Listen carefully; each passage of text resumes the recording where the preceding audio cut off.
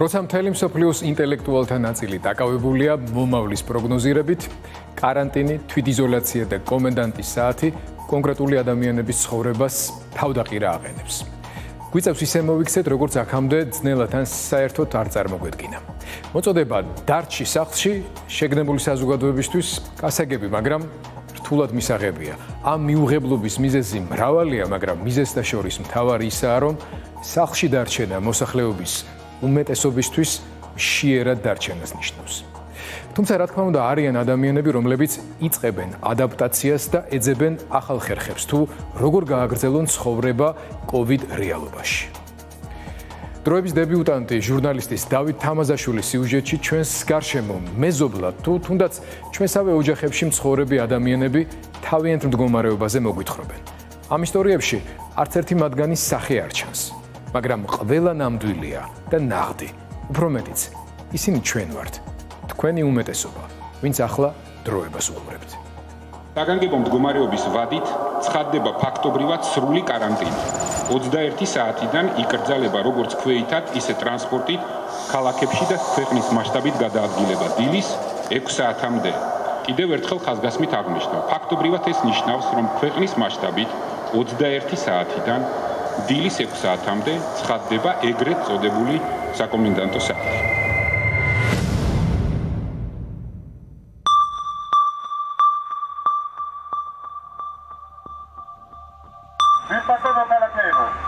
კორონავირუსის გავრცელების თავიდან აწილების მიზნით მაქსიმალურად შეიკავეთ თავი ქუჩაში გამოსვლისაგან და მხოლოდ აუცილებელი საჭიროების შემთხვევაში გამოდით გარეთ. მოიწონეთ. დარჩით სახლში. დარჩი სახლში. ჩვენ მუშაობთ თქვენთვის, თქვენ დარჩით სახლში ჩვენთვის. ხომ არ არის თვითიზოლაცია კლასობრივი პრივილეგია.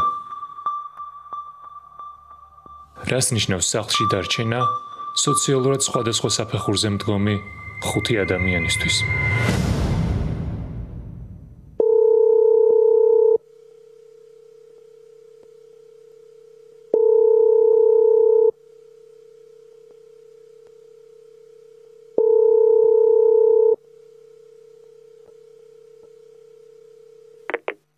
მე მუშაობდი სარეკლამო კომპანიაში გრაფიკულ დიზაინერად და მქონდა ძალიან დატვირთული რეჟიმი.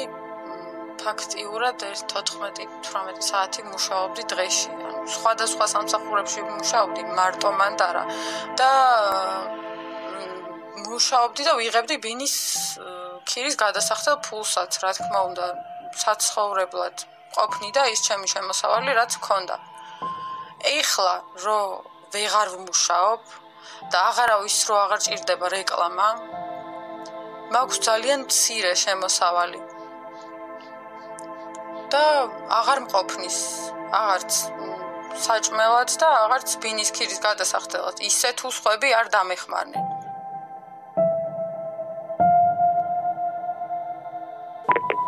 მე პატარა გამოსავალი მოვძებნე ამ შექმნილი ვითარებიდან და დისტანციურ მუსიკალურ გაკვეთილებს ვატარებ. ბავშვებს და მშობლებს ძალიან უხარიათ ეს, რომ ბავშვები არ ჩამორჩნენ ამ თავის განვითარებას და განათლებას. ძალიან კანონმორჩილი მოქალაქესავით 14 მარტიდან გარეთ არც კი გავსულ ვარ. მაქსიმალურად ვზივარ და ვმუშაობ ეს ამ დისტანციურ გაკვეთილებზე.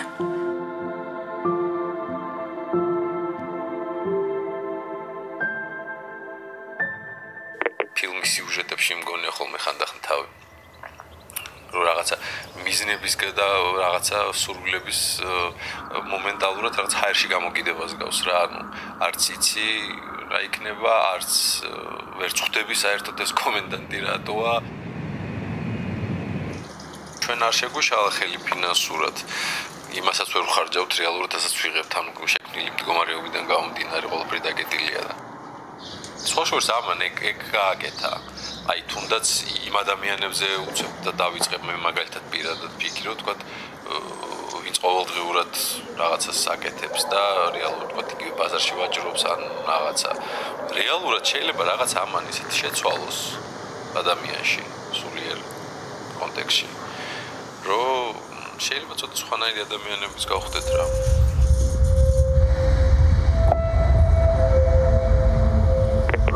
ცენტრალური გასაგების მონტაჟი მუშაობდი, რომელიც უკვე ვიღაც აინტერესებს ამ მომენტში ყველა თავის გაჭირება აქვს და მუშაობდი კანონზე, განუახებით.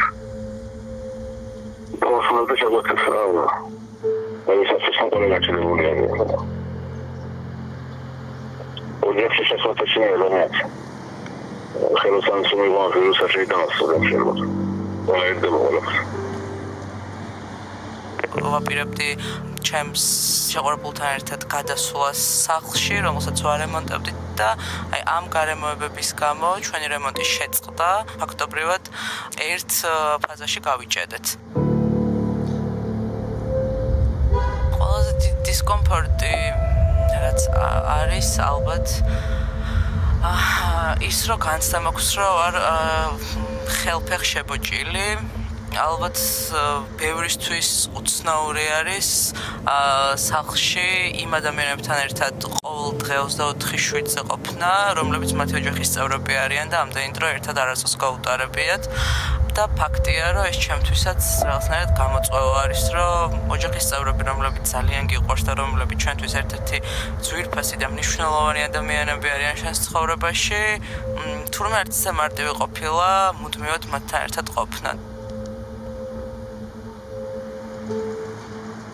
იმის მეშინია რომ ეს რომ დამთავრდება ეს ყველაფერი, აი პირველი ეტაპები, პირველი ვთქვათ გასვლები, აი რამდენად მზად არის ხალხი, აი თუნდაც თეატრი რო გაიხსნება, მაყურებელი რამდენად ვთქვათ თამამად მოვა სპექტაკლებზე, აი ამის შიშები მაქვს. რა თქმა უნდა ეს ახლა ამდენი ხანი დ-ვიტამინს რო ვერ მივიღებთ და რა თქმა უნდა ეს ყველაფერი ფსიქოლოგიურად რთული იქნება, რთული გადასატანი იქნება. ამ ეტაპზე ვერ გზნობ, მაგრამ დიდი ხანი და მაისის ბოლომდე ალბათ სავარაუდოდ ეს უკვე რაღაც უარყოფით შედეგს გამოავლენს, რა თქმა უნდა. აი, ვირუსი კიდევ მაგრამ მე. აი, საფიქრია. ყველგანაცი ტურისტი აღშენებული, აღშენობა. სამელები თავარი ხანა სხვა ლოქს. ის ამოსულს. არის მაგის საშიშროებაც, რომ ადამიანებს თუ ისე ძალიან გაუჭირდათ, რომ აღარ იქნება აღარც საცხოვრებელი სახსრები და აღარც საკვები, მერე დაიწყებენ უკვე ცუდად მოქცევას და ეგ არის ყველაზე დიდი საშიშროება. იმედი გაქვს, რომ ისეთი ცხოვრება დაბრუნდება, მაგრამ არც ეგრე არ არის, რომ ზუსტად ისე დაბრუნდეს, როგორც კორონავირუსამდე იყო.